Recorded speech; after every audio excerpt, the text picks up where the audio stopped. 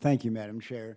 Mr. Wood, let me direct a couple of questions to you, but let me describe this scenario first and then ask you to comment on this particular situation. Let's say a senior government official at an executive branch department approached your company to set up a private email account and server for conducting both official and personal business. These emails could include sensitive or classified information about national security. In addition, all emails would be stored on a server located in their private residence. Cyber attacks and attempted intrusions would be obvious threats among other security risks. The material being transmitted on the private email account could be a matter of national security. So two questions. Could this scenario unnecessarily expose classified information to being hacked? Yes. Do you want to elaborate, or that's pretty clear?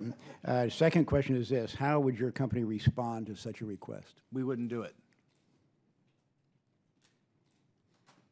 Does any other witness want to comment on the scenario?